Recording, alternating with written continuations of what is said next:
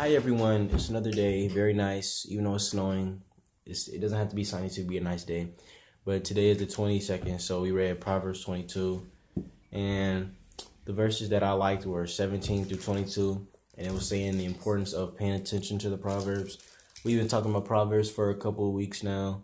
But the most important part is to, live it out. It's cool to, talk about it and understand it, but it's even better when you can teach other people. That's how you really know you know something, is when you're able to tell other people about it. So, and people can observe it from you. So, yeah, it's important. And that has something to do with verse 17. Yeah, you could get all this knowledge, you could get all this information and revelation. But in verse 17, it says this verb, apply. Is all about application and putting it to use in your own life.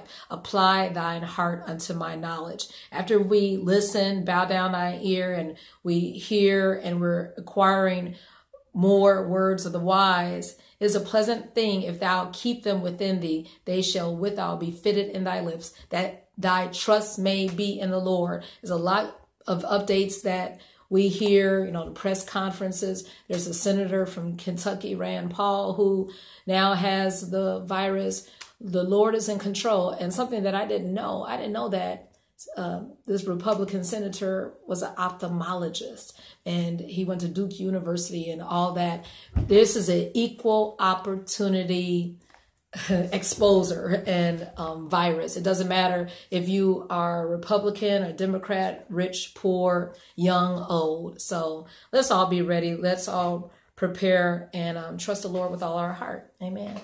All right. The next other chapter that we read was Eccl.5, and I like the verse. I like verse 13. Riches lead to the downfall of those who hoard them. Any type of hoarder is not a good one. So when you think of hoarding, I think of people with junkie addicts or something. And it's also the same when you hoard your money. I'm not saying you don't have to be just throwing it away, giving it to homeless people or something. I mean, it's I guess it's cool to do that, but especially now. And also, you want to help other people because the money's going to be here when you're gone, when you die. So instead of worrying about the money that it's just paper, and then you should focus more on the relationships that you have while you have them, because you won't have them for long. It moves so quickly. It moves so quickly. And speaking of that, with all this time, I got a chance to connect with my childhood girlfriends earlier today, and they were saying, well, one of them was saying, yeah, Michelle, we're the Medias now. We're the Medias. We're the ones who are praying and talking about our nieces and nephews and our kids in college. We're the older ones. And I said, man, this is the first time that I'm really kind of feeling my age. It's a blessing. And this goes with Ecclesiastes 5:15, what you were saying.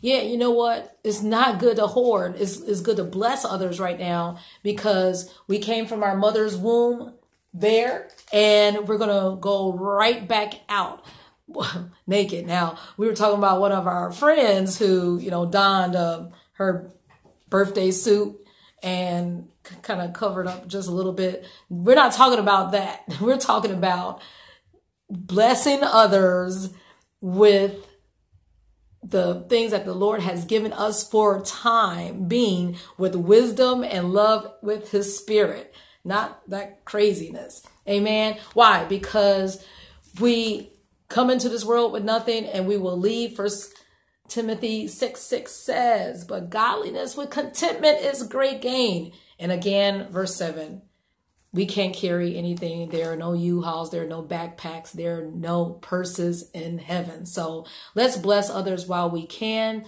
Let's give the wisdom and the knowledge of God while we can, because time is winding up. We don't know when any of our time is up. All right. Timotheus, where are you? We're here. Okay, about to close out. So long. So long, he said. Have a good evening in the Lord. Enjoy his riches.